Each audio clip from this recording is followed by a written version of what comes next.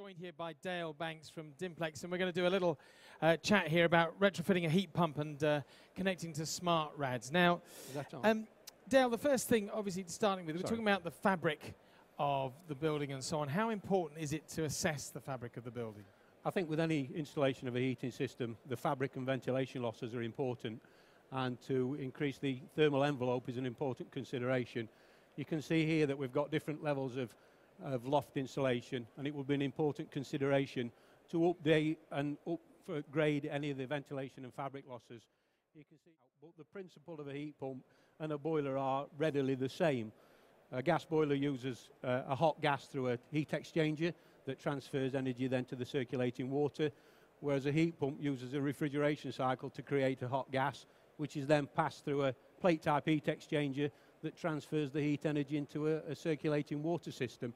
So there's there's a lot of similarities between the two. Now, obviously, we haven't had time. No, this is a standard hot water cylinder. The cylinders themselves have to be specifically manufactured to match the heat pump. A standard hot water cylinder would only attain a value of around 35 degrees Celsius. This cylinder is a stainless steel product. It's got high levels of insulation to reduce the standing losses from the product, and the actual physical coil size has to be bigger because we need to get the heat transfer inside the cylinder coil. The heat pump is susceptible to tripping out under a high pressure fault, and we have to ensure that the coil volume is matched to the volume of water in the cylinder. Commissioning the system, it's not a straightforward replacement of a boiler.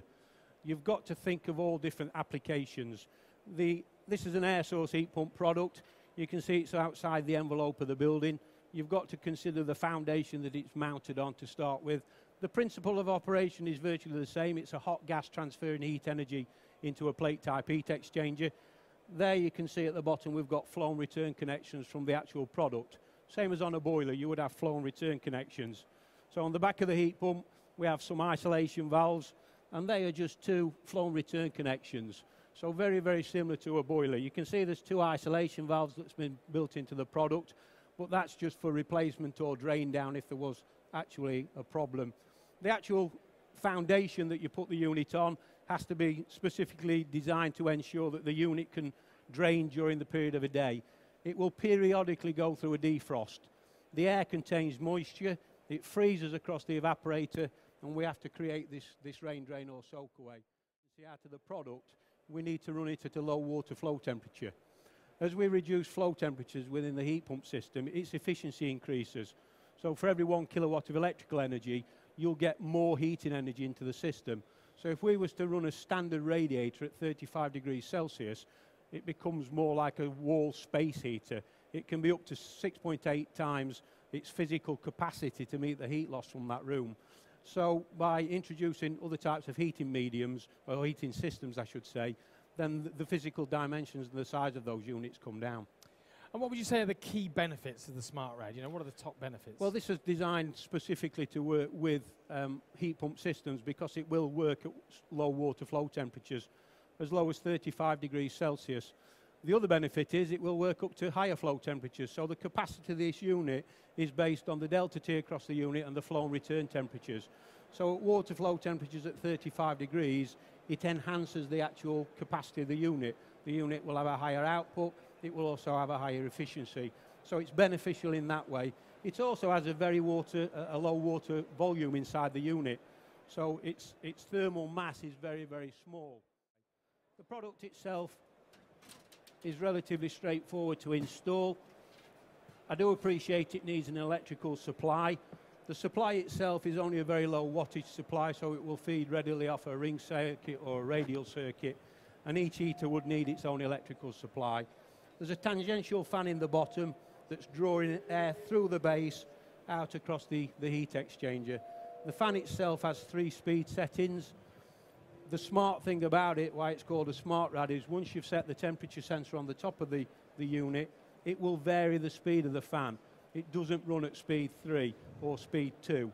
It will ramp down as it approaches the room temperature and enhance the heat transfer into the building. But with regards to commissioning or any heat pump system, some of the key things to remember are the removal of air from the system. Built into the radiator, at the top, there's a small air vent. We must ensure we remove all air out of the system in a radiator circuit. On the top of this cylinder, this is a buffer tank that's been built into the actual domestic hot water cylinder. On the top of there, you can see that there's an air vent, so we can get all the air out of the system to prevent faults from occurring. We've got an air vent at the highest point within the whole of the system as well. So it is absolutely critical, isn't it? Oh, removal of air is absolutely crucial to commissioning the system. In the past, I believe some plumbers have found the hydraulic design of the systems to be quite complex and quite complicated. This system uses a simple S-plan design through a wiring centre, nothing that a plumber won't have come across before. But one of the other key points is flow.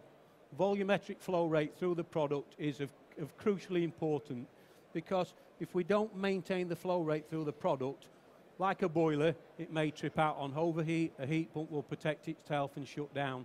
So within the package that we've put together, we have a flow meter. We can ensure that when we push the handle, we do have the right volumetric flow through the product. That should then alleviate any pressure faults that we get within the system, and it is a crucial piece of kit. Yeah. One of the other important things is to ensure that once we've filled and flushed the system and we've fetched all the air out of the system, that we use a suitable type of inhibitor and we prevent any solid bore materials passing through the product. Because if we block the product, then the flow rate will fall and we'll end up with problems. Just step this way a little bit so we can get it on the camera there. Sorry. Into the light. That's it, stop there. So on the back of the actual unit itself, now with our kit, we supply an inline filter. This just has a mesh filter bowl in the bottom. You can replace that in there. There's a little circlip goes in there to hold it in place. That then goes on. Simple. And then when we put the handle back in, it's now in direct line. So the pressure loss across that valve is vastly reduced by doing it in that method. So again, we can maintain the volumetric flow rate through the product. So as a package kit, it comes with everything that you really need to install. So it does, it comes completely... Yeah, we do several packages that come with the hot water cylinder and all the inlet group, the valves, the controller, a relatively straightforward controller. People have seen similar to things on air conditioning units. Yep. So very easy to program. Settings menu, functions menu, pretty much it's up and running. Okay.